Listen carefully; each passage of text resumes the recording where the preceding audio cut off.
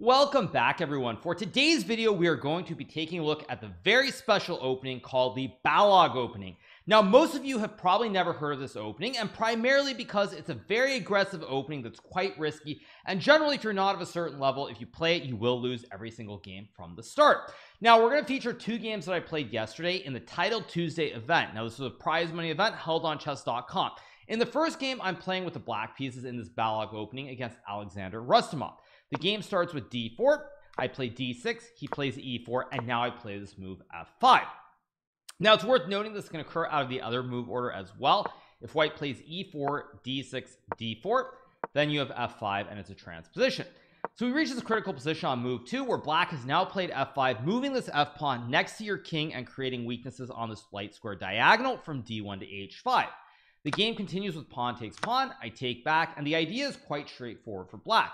What you would like to do here is develop your queen, your knight, and castle your king out of the center, and eventually play for e5. So let's just say white plays some random moves like bishop e2, queen d7, let's just say h3, knight c6, c3 castles, knight to d2. Say you get a position like this, you can go e5, and black is already doing really well here. You've completed your initial development, you're now playing in the center of the board, and the rest should be quite straightforward. So there is that plan. However, white also gets to play moves, and one of the big issues with pushing the pawn to f5 is how are you going to develop this bishop on f8, and additionally you now have this weak pawn that's backwards on e7. So with this pawn, let's just say you have a different structure. For example, you get some position like I'm just going to set up a position. You get some position like this. You can always go e6 here and develop the bishop, but in this structure where you've already played f5 so early, you can't really play for e5 because long term it does create this slight weakness of pawn on e5, and if you don't play for e5 and you go e6, this pawn will always be weak on this open e5. So anyway, the game continues with bishop to d3. I play queen d7 here. I do not trade the bishops here because after trading the bishops and playing a move like knight to f6, white can now play this nasty move d5, which prevents me from pushing the e pawn. If I push the e pawn, white will simply capture the pawn with en passant. If you play g6, white can go knight to f3, bishop to g7, and now there's this very nasty move, knight to g5. Idea is quite simple. If you castle, white forks the queen and the rook here on f8 and d8. If you don't castle and you play a move like queen to d7, white now goes knight to e6, attacking the bishop on g7, and after you play a move like king to f7, white can simply play c4, creating this nice connect 3 with the outpost of the knight on e6, and black is struggling to develop here. So instead I play queen to d7, we get knight to f3 being played here, and now I go knight to f6. Knight c6 is also playable, but I was worried that if I play knight c6, white can now play d5, attacking the knight on c6. So instead I play knight to f6, white castles, and now I play knight to c6. Now one of the reasons that I also play this opening that I did not stress earlier is that Rustamov is a very strong grandmaster. He's somebody that I've played a lot in blitz games over the years. He tends to be a very set repertoire kind of guy. So when I play my King's Indians, I play my Duchess, he always has a set system against them, whereas when you play the Balog opening, your opponent doesn't quite know what has hit them. Unfortunately, however, it is still very easy for white to play. So in this position, we get rook to e1 being played by Rustamov here, and now I play bishop g4. It's worth noting that c4 is actually a much stronger move here, because if white plays this move c4 and black castles, for example, white can now trade on f5 and go for the same idea with d5, the pawn on d5 guarded by the pawn on c4, and after knight to e5, knight to d4, white is once again getting a great knight on e6 here, and he's completely winning. So after c4, you really should trade on d3 and then play a move like d5 to prevent white from pushing. But after white plays knight to c3 and you castle here, white can now play this move c5, and the position is already really scary for black, because if you play a move like e6, white can now go rook to b1. Let's just say you go g6, white goes b4, bishop g7, b5, let's just say knight to a5, and now white gets this great knight on e5 here, which is protected. He can also push b6 or c6, and there's a big attack on the b and the c files towards your king on c8 here, so white is simply crushing. So you have to be very careful here. And additionally, even besides just the idea of rook b1, white can also go rook to e1 with ideas like knight to g5 or queen to e2, attacking this weak pawn on e6. So it's very critical, and it's worth noting that c4 is a very strong move. In the game, however, Rustamov plays rook to e1, another very logical move, and now I decide to play bishop g4. Now I could have castled here, and this is actually the best move, but I was kind of worried about ideas like knight to g5 here, because after takes, you're worried that the knight is either getting to f7 or e6. But now black can play e5, and if white takes, you can simply take back with the knight, and your pawn structure is completely fine. Now you no longer have this weak pawn on e7, and if white plays d5 here, attacking the knight and trying to go knight to e6, creating the outpost, you have knight to b4, forking the queen on d3, as well as the pawn on d5. However, blitz game, you're trying to move quickly. This wasn't titled Tuesday, so I played bishop g4 instead, trying to pin the knight on f3. Rustamov plays h3, and now I go bishop h5. Bishop takes f3 on first glance looks like a decent move, but after queen takes f3, black is in a lot of trouble here. If you castle your king, white can play bishop to f5, which wins the queen, because if you capture the bishop, you lose your queen, and if you play e6, white just takes, and the bishop is guarded by the rook on e1. So you can't really castle here. And if you play a move like e6, which is another move, white can just go c3, guarding the pawn on d4. And if you castle here, the same tactic applies. White can play rook takes pawn, because after queen takes rook, there is bishop f5 once again, which would be winning for white. So in this position, you can't really castle, so you can play a move like bishop e7, but after white simply plays a move like knight to d2, black castles, and white plays queen to e2. Black has this big weakness on e6, and if you push e5, white can even play a move like bishop b5, pinning your knight on c6, and there's a lot of pressure on the e-file as well, so black is in a lot of trouble here. So instead I play bishop to h5, keeping the bishop on the board. It's worth noting if white tries to break the pin with g4, you can actually play knight takes g4, because after pawn takes knight, you have queen takes pawn check, and when the king moves, you simply capture this knight on f3, and black has 2 extra pawns in the center of the board. So white has to be a little bit careful here too. So Rustamov plays bishop e2, breaking the pin. Additionally, white now threatens to play d5 potentially, because the queen on d1 will guard the pawn on d5. I decide to castle. Rustamov plays a move pawn to d5. I trade the knight on f3. He takes back, and now I go knight to e5, and at least temporarily I have this knight which is outpost here. White cannot remove the knight with a move like f4 because the bishop is in the way. So Rustamov plays knight c3, and now I play this very enterprising move g5. Now what you'll notice here is that I have an issue. The bishop and the rook are underdeveloped here. Additionally, it's very easy for white to attack on the queen side. Say I play a move like, I don't know, h5, white can go queen d4, king to b8, and now something like bishop to e3 here, and there's a lot of pressure towards this pawn on a7. Additionally, after h5, I mean, if I don't want to leave the bishop hanging, I can also play like bishop e2, h4, bishop to e3, king to b8, and white can even play a4 here with ideas like knight b5. Queen d4 still exists, and black is getting crushed on the queen side while you have no attack really on the king side. So you have to be very, very fast, and that's why in this game I play this move g5. Now the idea is very straightforward here. I'm gambiting the pawn on g5, but if white takes on g5, I can now play rook g8, activating my rook. If white moves the bishop to say e3, for example, I can play this nasty move queen takes h3 because of the pin, and white actually is in a lot of trouble here. However, white can also play a move like bishop takes f6, but after pawn takes bishop, you still have the threat of taking the pawn on h3, and if white moves the king, for example, now black can play f5 here with the idea of developing this bishop to g7 and creating a lot of threats on the dark squares potentially. It's also worth noting that if white plays a move like bishop e2, you can go f4 to stop white from playing f4, and after knight to e4 is played, you can simply go queen g7, threatening checkmate. If white plays bishop f3, you go bishop to e7 here with ideas like rook to f8 later on, and black should be relatively fine because of this great outposted knight on e5, which simply cannot be removed while having this open g file for the queen on g7, as well as the rook on g8 here. So bishop takes g5 is a move, but again, keep in mind this is obviously a blitz game, so Rustamov tries to play on instinct as well. So he plays knight to e4 here, trying to trade off the knights. Here I play h6, guarding the pawn on g5. He plays b3. Now I think this is a mistake for a couple of reasons. In this position, what white should be trying to do is attack on this diagonal from e3 to a7. By going b3, I'm always going to be able to play bishop g7, interposing the diagonal, and additionally, it's going to take a lot of time for white to try and attack on the queen side.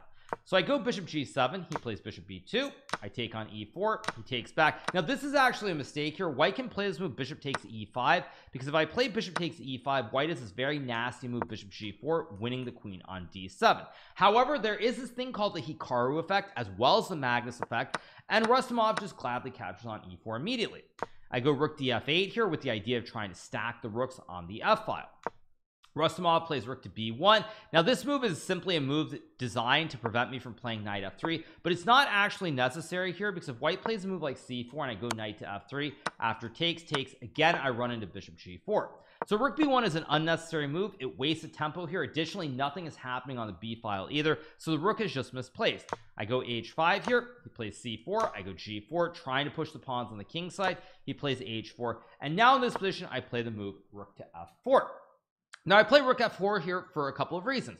First of all, I want to double stack the rooks on the f file, but additionally, the only way really for white to remove the rook is to play g3. But if white plays g3, you also create a weakness on f3 long term. So after rook f7, at some point I'm hoping to put this knight on f3. Say white plays a move like bishop c3, I can go knight f3, and if you take with the bishop, I can actually take back with the pawn here, because when white captures the bishop, I have queen h3, creating the classic Jean-Baptiste Lolly checkmate idea with queen g2. So white does have to be careful, which is why Rustamov here plays queen c2, trying not to push g3 and weaken his pawn structure. So I go rook hf8, goes rook to e2, guarding the pawn on f2, and now here I miss a great chance to win in style. I play this move g3, which is a huge mistake. What I should have played here was knight to f3, because white's king is in check. Now if white captures back with the pawn, I can trade the bishops on b2, and after rook takes b2, I can take on f3 with the idea of queen to g4, and this king is very weak on g1, and additionally with the open g file as well as the open f file, black should be doing really well. So instead I play g3 again, blitz game, time getting low. The idea behind this move is to try and create some counterplay, but after takes, as I realized to my horror, if I play this move rook to g4, which is my initial idea, white can now play this very tricky move rook to f1, offering the trade of the rooks, and effectively I'm lost here, because if I move the rook away, there's bishop f5 winning the queen or the rook here, and if I don't move the rook, I can't really stop bishop f5 anyway. If I trade the rooks on f1 here, for example, after rook f1, king takes f1, in this position I have no answer to bishop f5. The only way to stop bishop f5 is to play e6, but after pawn takes, queen to e7, bishop to f5, rook takes g3, white is this very funny move king to f2, essentially trapping the rook on g3. If I play queen takes h4, the obvious move, I lose on the spot because e7 is check here. King cannot move towards the center, and when I move the king away, white just makes a queen, and after queen d8, queen takes d8. This is the classic back rank checkmate. So this position would be losing if I play rook g4, because again, after rook f1, I have nothing that I can do. Now I saw this during the game, and I realized, okay, well, I have my idea, it's no good, but I'll try to survive with rook f7. But here, even though I'm down a pawn, I have some hopes because I've got this great outposted knight on e5 potentially. White doesn't really have an attack, and I control the f file, but Rustamov finds an excellent move here with bishop to g6, attacking the rook on f7. Now the reason this is an excellent move is because white has an extra pawn. So if white can trade down all the pieces after takes, and rook e takes b2, white is simply up a pawn on the king side. He also can potentially win this pawn on h5 and have two connected pass pawns, and with only queens and rooks on the board, I have no chances to attack on the f file, and effectively the game is over. So here I play rook f6, sort of desperation. Rustamov trades on e5, and he takes on h5, and now white is simply up 2 pawns on the king side. Additionally, I have 2 double e pawns, so surely I'm going to lose, right? However, in the game of chess, you try to play on and find opportunities. So here I go queen d6, Rustamov plays queen e4. Important move, because if white plays a move like bishop f3, I can still hope for a miracle with e4 here, because after bishop takes e4, queen takes g3, I have the open f file, queen is well placed on g3. I can also try to go bishop d4, bishop e5, creating mate threats in a move or two, and it's not clear cut whether white is even better anymore. Unfortunately, Rustamov plays queen e4, preventing the pawn push. I go king b8, he plays king h2 here, not queen takes e5, because then I would have rook f1 check, rook takes rook, rook takes rook, king takes rook, and bishop takes queen on e5, which would win the game. Rustamov goes king h2, I play queen c5 here, and now he plays rook e1, and I go rook f1, hoping for a miracle with queen g1 and trying to checkmate the king. Unfortunately, after rook takes, bishop f3, as I realized during the game, if I go queen g1, king h3, queen h1, after king g4, white's king is really safe here on g4, and white is completely winning. The queen and the rook are actually just down at the back end of the board, doing absolutely nothing.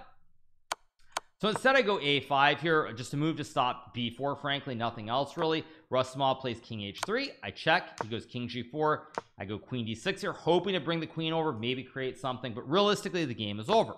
Rustamov plays queen f5, and now I go bishop f6, we get queen e6, queen d8, queen f7, some repetitions here, and now he decides to sack the rook on e5 for a sort of an unknown reason. I decide to take, play queen g8, and now he goes queen g5. Now one of the funnier things about this position is that white is actually winning after king f4, because after queen f7, king g5, queen g8, king h6, White's king is super safe here on h6 here. I cannot check anywhere really. I can check on f8, but white blockades, and white is just going to run these two pawns all the way up the board, and my rook on h1 looks good, but it's doing nothing. There are no open files, f, e, or d files to use, so the game is over. Rustamov instead plays queen g5. I go queen to h7, queen f5, queen g7, queen g5, queen h7, and I decide to play queen h8 here, not taking the draw, because in Title Tuesday you sometimes need to win games. Rustamov plays h5. I play rook e1 here, trying to go rook e5 and attack the pawn on h5 here with the classic right triangle, and Rustamov makes a huge blunder here. Low on time, he plays this move king g5, which allows me to play rook e5, winning the queen on f5, and effectively the game goes on with g4. I make a check, king f4, I take, and now after queen to h6, all I have to do is make sure that white can't get these pawns marching up the board. So I check, king g4, king c8, g3, and now after king d8, Rustamov resigns the game, because my plan is very simple. I'm just going to bring my king all the way over to f6. White cannot push the pawns forward, and the queen will win the game very, very easily for me. So I win this game against Rustamov pretty early on in Title Tuesday, and now we move to the second attempt at playing the Balogh opening in Title Tuesday, where I'm playing with the black pieces against Roberto Molina, and I am from Brazil. This game starts with d4, d6, e4. I play f5 again. First 7 moves, exact same as the previous game. We get this position with rook to e1. I decide to play bishop g4. Now again, same tournament. I'm not looking at the games very closely in between, so I figure it was good enough before. I'll do it again. Now Molina plays c3. I castle. We get h3, bishop h5, and he plays this move bishop to e2. Now a couple of things are important to note about chess. When you're playing against your opponent, psychology does matter sometimes, and when I looked at Molina's openings, he was using a little bit of time to play c3 and bishop e2. Now these are not aggressive moves, and one thing I know about the Balogh opening is that you need to be aggressive with the white pieces to punish your opponent. If your opponent can develop their pieces and just play normal moves for the first 10 to 15 moves, generally you're going to be doing quite well. So after bishop e2, I play h6, and here we get this move bishop to f4 being played by Molina. Now bishop to f4 is a move, but it is not the best move. What Molina should have done here is he should have either played d5, forcing me to commit to taking on f3, or played b4, trying to attack on the queen side. But when he goes bishop f4, he actually only helps me finish my development, because now I play g5, attacking the bishop on f4. Bishop to h2 is played, and now I go pawn to g4. Now what is the difference between this and the other game? It's quite clear. White has not taken more space in the center. He's developed the bishop to f4 and h2, but now the bishop on h2 is staring at a closed diagonal, and I'm getting an attack on the g file very, very quickly. Molina takes. I take back with the bishop here, not the knight, because after knight takes bishop g3, I'm gonna need to waste a move moving my bishop before I can get h5, h4. And if I play rook g8, there's still really no threat on the g file, because the knight on g4 is simply in the way. So I take with a bishop. We get knight bd2. I play rook to g8, hoping to play bishop h3, but also mainly just keeping an eye on this pawn on g2. Knight f1 is played, and now I go e6 here, and this stops d5, but also now I can swing the queen over to g7 and create more mating threats. We get knight to e3, and now I play this move h5 here. Knight d2 is played. I trade, and now I go bishop h6, and already here I'm doing very, very well, because I have an open g file. My bishop on h6 is super well placed. I can even go rook f8 and play on the f file, and this is not how the Balogh opening should go for white. So we get rook a d1 played by Molina. I go rook to g6 here, trying to line up a double stack, or even potentially the classic triple stack with the rook on g8 and the queen on g7. Knight f1 is played. I go rook to g8, targeting the pawn on g2, and he has to play this very sad move g3. White would love to blockade with bishop g3, but after h4, you either have to lose the bishop or you have to yield and capture. But after captures, rook g2, king h1, there's probably just a checkmate with check, king h2, check, king h3, and then e5, create a discovered check. And after queen g4, queen takes queen, this would be game over. So in this position, you have to play the very sad move g3, which basically means that now you have a dead bishop on h2, which is doing absolutely nothing. I continue with knight g4. Now the idea behind knight g4 is not so much to capture the bishop, but mainly to put pressure on the pawn on f2 while also guarding the pawn on e6, because you'll notice the pawn on e6 is under attack. So I play knight g4 here. We get knight to f3, and now I shift my focus by going rook f6, because now if white ever moves the knight, you lose the pawn in f2, and you can't dislodge this knight from g4 either. You can maybe try knight e3 here, but after takes and queen g7, something really bad is about to happen on the g and the f files. So we get knight 1 d2. I go rook g to f8, double stack of the rooks on the f file, a lot of pressure. we get rook to f1 played by Melina, and now I just take, because if white captures with either the rook or with the queen, you lose the knight. So he has to take back with the knight, and now I crash through with rook takes pawn. We trade the rooks. He sadly has to sack the queen. You'd love to move the queen elsewhere, but after rook takes h2, you're just down a piece. So he trades, and now I go e5 here. Basically an idea to open up the diagonal here. Also, by playing e5, if white takes, I can take with the knight. Now the knight is very quickly jumping into the game, whereas from c6 right here, you can't take the pawn, you can't go to e5, and going to e7 is fine too, but it's a little bit slower. So I play e5 here. Melina plays knight to f3. Now I go pawn to e4, goes knight h4. I play queen g4, attacking the rook on d1. Rook to e1 is played, and now I play knight to e7, trying to go knight f5 or knight d5 and just push this pawn on e4 to e3. He goes knight g2. I play knight to f5. He goes rook f1 here, and I play this move d5. Just a quiet waiting move, consolidating my center. There are many ways to win here, but there's no need to rush it. So I go d5, we get knight to f4, and now I play this move h4 here, and the game is effectively over. There are many ways to win, but h4 is one of the cleanest, because if white takes back with the pawn, I go e3 with the tickle check. King has no squares on the g file or f3 or e2. e1 is the only square, and after queen takes h4 check, I will win either the bishop on h2 or the rook on f2 if white blocks. So Melina goes knight to e2. I play e3, we get king to e1, and now I play this move pawn takes pawn, bishop to g1, and now queen e4, threat mating, checkmate in I guess 2 or 3 with queen b1. White can't really stop it. You can maybe go knight f4 to prevent it, but after queen c2, now I'm going to checkmate on d2, or you're going to have to sacrifice a lot of material to prevent the checkmate, and it's simply hopeless. So Melina resigns the games. So what have we learned from the Balogh opening? What we've learned is that it's a very sharp opening. If you're playing it and your opponent, if you're playing with the black pieces and your opponent doesn't know how to respond to it, and they're a little bit passive, or they're not a very aggressive tactical player, you can get away with it. And in this second game, as we saw against this I am Roberto Molina from Brazil, he was a little bit tentative. He didn't really want to go after him. He's a much more technical player, likes positional grinds, and because of that, he made a couple of inaccurate moves, and right away I was able to wrestle the initiative away from him and win this game very, very convincingly. Now in the first game also, a little bit different situation against Rustamov, but he wasn't completely ready to just go after me and try to blow me off the board, and because of that, I was completely fine out of the opening. So if you're playing against somebody who's not a super aggressive tactical player, I do think the Balogh, I was about to say Balrog again, the Balogh opening is definitely a decent choice. At any rate, even if you don't play the opening because you're pushing a pawn super early, I hope you did enjoy this video. I hope you learned something from it. Make sure to hit the subscribe button below if you have not already, and we'll be back bringing you more great content on YouTube very, very soon. Hope you guys enjoyed it. See y'all. Bye.